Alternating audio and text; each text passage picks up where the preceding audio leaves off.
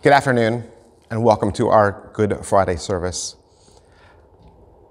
I think most symbols in our world have some sort of meaning, right? But more often than not, the symbol becomes a placeholder, and over time, the meaning gets lost. For instance, do you know what this is? I mean, you recognize it, right? It's the medical symbol. We see it on ambulances and hospital signs. We'll even see it on the name badges of medical staff. It's called the caduceus. But why this symbol? I mean, have you ever wondered why the medical symbol is a snake?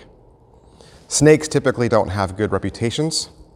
Well, the answer lies deep in the Bible with Moses around 1400 BC. Moses used a bronze serpent erected on a pole to cure the Israelites of snake bites. Yep. In Numbers chapter 21, we find the Israelites doing what they do best, complaining. But to be fair, the desert is not a fun place to be, and 40 years is a long time to wander. The people go to Moses and they say things like, "Why did you bring us out into the desert? Was it only to die? There's nothing to eat. There's no Chick-fil-A out here, there's no Whataburger, just manna. We eat that every single day, and there's barely any water." And verse 6 says that God responds negatively to this. He sends poisonous snakes, they bite the people, and many of the people die.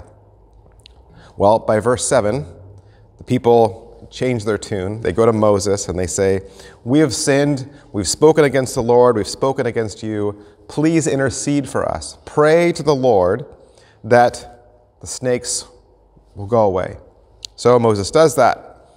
And then in verse 8 it says, "Then the Lord said to Moses, make a fiery serpent and set it on a pole, and everyone who is bitten, when he sees it, shall live." So Moses made a bronze serpent and set it on a pole, and if a serpent bit anyone, he would look at the bronze serpent and live. Now, please don't ask me how this worked. I have no idea. But the symbol of the bronze serpent remained through time. It was kept alive by the Israelites as a reminder of God's deliverance, but also his punishment. And there's no actual healing power in this statue, right? It was just faith. It was faith in a saving God. It was faith in the creator of the world. Nonetheless, the symbol eventually becomes an idol, and the caduceus became an object of worship instead of worshiping the one that it was about. And then in 2 Kings, in the days of Hezekiah, the people started burning incense to the brass serpent. And so the king broke it to pieces. The Bible doesn't go out to explain the connection between snakes and healing, or how looking at a bronze snake healed people of snake bites. The emphasis was on a God and his love and mercy towards a people who had badmouthed him earlier. God says, look up and live. And the people who had previously been unresponsive to him, they now believed. They now obeyed. But there's more to this story than just this isolated act of salvation. In the Gospel of John, the raised snake serves as a foreshadowing of the crucifixion and the salvation that comes from Jesus when he was raised up on a pole. John chapter 19 says, "So they took Jesus, and he went out bearing his own cross to the place called the place of a skull, which in Aramaic is called Golgotha. There they crucified him, and with two others, one on either side, and Jesus between them. Pilate also wrote an inscription and put it on the cross. It read, 'Jesus of Nazareth, the King of the Jews.' Many of the Jews read this inscription, for the place where Jesus was crucified was near the city, and it was written in Aramaic, in Latin, and in Greek. So the chief priests of the Jews said to Pilate, 'Do not write the King of the Jews, but rather, this man said, I am the King of the Jews.' Pilate answered, 'What I have written, I have written.' When the soldiers had crucified Jesus, they took his garments and divided them into 4 parts, 1 part for each soldier, also his tunic. But the tunic was seamless, woven in one piece from top to bottom, So they said to one another, "Let us not tear it, but cast lots for it to see whose it shall be." And this was to fulfill the scripture which said, "They divided my garments among them, and for my clothing they cast lots." So the soldiers did these things. But standing by the cross of Jesus were his mother and his mother's sister, Mary, the wife of Clopas, and Mary Magdalene. When Jesus saw his mother and the disciple whom he loved standing nearby, he said to his mother, "Woman, behold your son." Then he said to the disciple, "Behold your mother." And from that hour the disciple took her to his own home. After this, Jesus, knowing that all was finished, he said, to fulfill the scripture, "I thirst." A jar full of sour wine stood there, so they put a sponge full of the sour wine on a hyssop branch and held it to his mouth. When Jesus had received the sour wine, he said, "It is finished," and he bowed his head and gave up his spirit. Earlier, in John chapter 3, verse 14 and 15, Jesus says, "And as Moses lifted up the serpent in the wilderness, so must the Son of Man be lifted up. But whoever believes in him may have eternal life."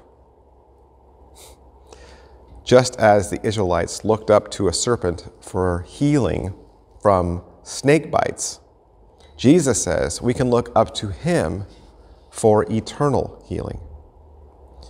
Tonight, on Good Friday, the message is clear. Look up and live. Whoever looks to the raised Jesus will live. What exactly does it mean, though, to look up to Jesus? Are we talking about admiring him as a great man? Are we talking about holding him up as a role model? Are we saying that we should elevate him as an important person in history? I mean, I think Jesus is pretty looked up to. He was a great man. People would say that he was an outstanding moral teacher. He is also the founder of Christianity. I don't think it would be very easy to find somebody who would speak negatively about Jesus. I think no matter who you are or what you believe, it would be rare for someone to say a negative or mean thing about Jesus. But John says that's not enough. He says we should look to Jesus. The book of John also says that it's a matter of believing. The next part of this passage says that whoever believes in him will have eternal life. For God so loved the world that he gave his only Son, that whoever believes in him should not perish, but have eternal life. You know, we read John 3:16 so much. We've committed it to memory. We see it everywhere. And yet, I think there are elements to it that we just skim right by because we've heard it so many times. It says, so that everyone who believes in him believes. Most recently, Gallup, they did a poll. They found that 81% of Americans expressed belief when asked a very simple question, do you believe in God? 81% of America said yes. That sounds great. But even then, what we say we believe in and then how we live are two different things. I know this from my own life. I suspect you do too. So what does it mean to believe? I mean, first of all, belief has to have an object. Belief has an object. I know that sounds really abstract, but you gotta go along with this with me. I think it's important. What I'm saying is that contrary to popular opinion, faith in and of itself is useless unless there is sound object to have faith in. For instance, I can have faith in a chair, right? I could have faith in a chair, and I could say, this chair will hold me. So the object of my faith is the chair. But what if there was some sort of anti-chair prowler that came in one night when no one was here and they removed all the bolts from the chair? Would the chair still be worthy of my faith? But what if I said, no, it doesn't really matter if the chair can support me. What really matters is that I just have some kind of belief in a chair. There's no real right or wrong belief when it comes to chairs. You say, you know what, you see it one way, I see it the other. Who's to say who's right and who's wrong? But the scriptures make it very clear that There is a solid object to our faith. The Son of Man must be lifted up, that whoever believes in him may have eternal life. In the wilderness, the people were dying because of their rebellion, and they needed help. They turned back to the Lord who had rescued them in the past, and when he told them to look at the snake, they believed in him. And they did it. And as absurd as that instruction sounds, they still trusted in the Lord enough to follow his instruction. They believed in him. They believed in his word. Likewise, the book of John says that the object of our belief is the God who loved the world so much that he sent his Son. The Son who was raised up. So when we say that salvation comes by believing, we're not talking about an abstract belief. We're talking about believing in a specific God and the sending of his Son Jesus to the world to be raised up on behalf of each person in the world. Belief has an object, and belief has a result. Belief has a result. In both the Numbers passage and John chapter 3, there are marked results for the people who believe. And in both cases, the result is salvation. It's rescue. Right? In Numbers 21, when the Israelites believe, what happens? They are saved from snake bites. They're saved from death. In John chapter 3, those who believe are saved from what? Eternal damnation, because the result is eternal life. Look at what else the book of John says. Verse 16 says, "For God did not send his Son into the world to condemn the world, but in order that the world might be saved through him. Whoever believes in him is not condemned, but whoever does not believe is condemned already, because he has not believed in the name of the only Son of God." That's pretty harsh, right? Because it says those who do not believe, according to the next verse, already stand condemned. In other words, disbelief is so real. Jesus says that even though they have not yet stood before judgment, right? Their disbelief has already condemned them. Now, someone might be saying, well, that sounds pretty abstract to me. How can you say that eternal life is something that's a result? How is eternal life a tangible result? Well, there's more to it. The term eternal life doesn't just refer to the future. Look at how the Message Bible says it. By believing in him, anyone can have a whole and lasting life. You know, now that the spring days are a little warmer, I'm back outside walking more in the morning. You know, through that long winter, I took a break. I just couldn't get the motivation to abandon my pajamas, abandon my coffee, and go out into the brisk air. So a few weeks ago, I went from sitting at my desk to almost getting my 10,000 steps in every single day. And of course, right away, my legs started to hurt. Now that I've been doing it more and more, I feel great. I feel a lot better than I did through those lethargic winter months. What does exercise do? Well, it does two things. It extends your life, right? But it also improves the quality of your life. Eternal life with God is exactly the same thing. You see, when people put their faith in Jesus, their lives change. Now, I say changed. I didn't say perfected, right? And what that means is we begin to live and think in a brand new way. We begin to see life from a different perspective. Suddenly, we no longer want to live the way that we used to, or even live for the things that we used to live for. There's another aspect of belief, and it's right here, Still in John chapter 3. But it's a little bit more grammatical. In John 3, verse 15, 16, and 18, it denotes an ongoing belief, meaning it's not a one-time belief. What the verse actually says is those who keep on believing. So true belief is not a once-in-a-lifetime event. If it were, then it probably really wasn't true in the first place.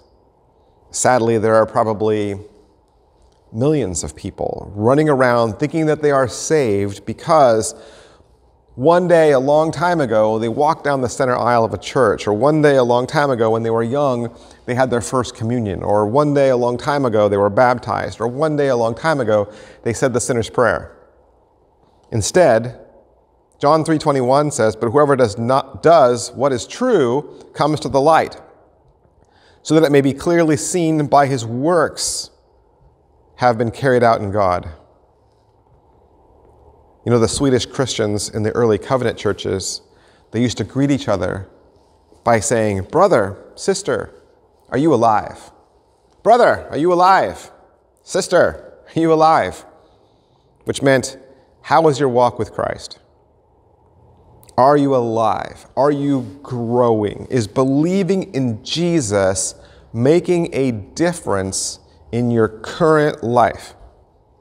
And this is what the book of John is asking the readers: to look up to Jesus, who was raised on a pole, to believe in him, and consequently to live for him.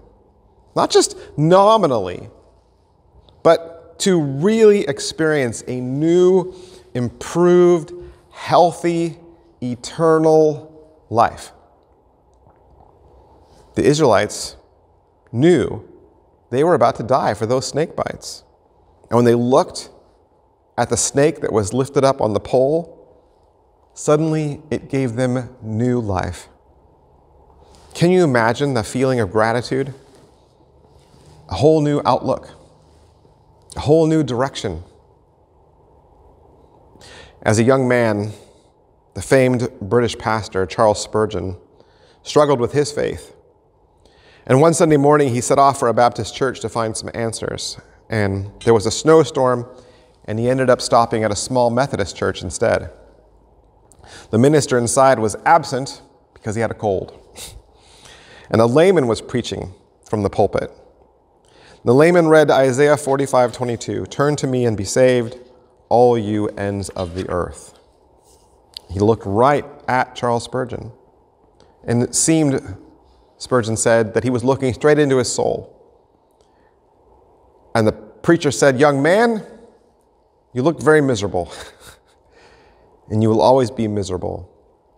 Miserable in life and miserable in death if you do not obey this text.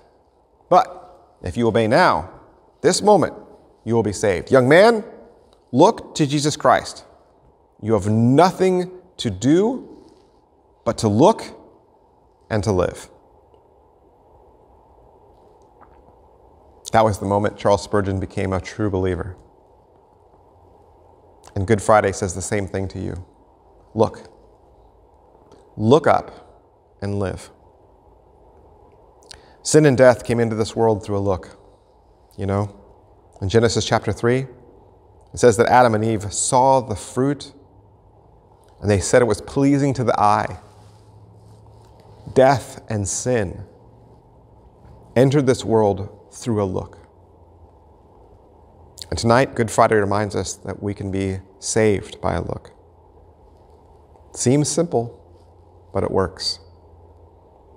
Salvation happens when we turn from sin and look to Jesus, believing that he will save us.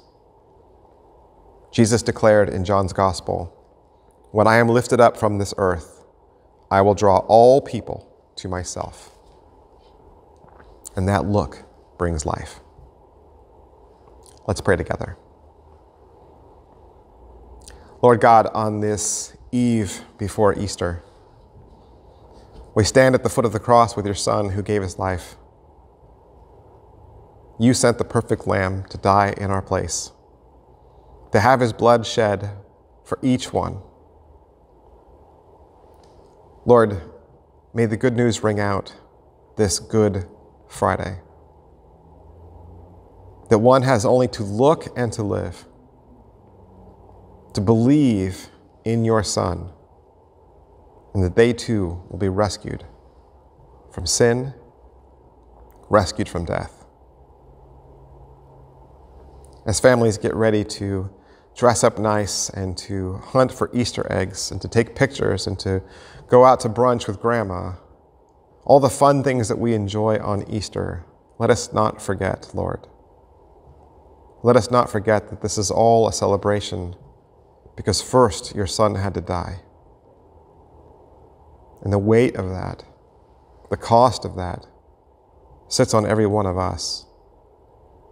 And yet the good news is our sin, our past is wiped away and forever forgotten because of your Son's great gift. Amen. We want to remind you that we have 3 Easter services Sunday morning. We have a 7 o'clock service that it's going to be at the Yacht Club flagpole. We'll have a couple hundred seats for you, but if you would like to bring your own lawn chair and a cozy blanket and some coffee, go ahead. We would let you know that if you walk outside getting ready to come and you notice that there is rain falling down from the sky, we will not be there. The service will be canceled if it is raining. But we do have 2 services at the church sanctuary, both at the top of the hour, one at 9 o'clock and one at 11 o'clock. They're both completely identical. Please choose the one that works the best for you and your family. Have a blessed Easter.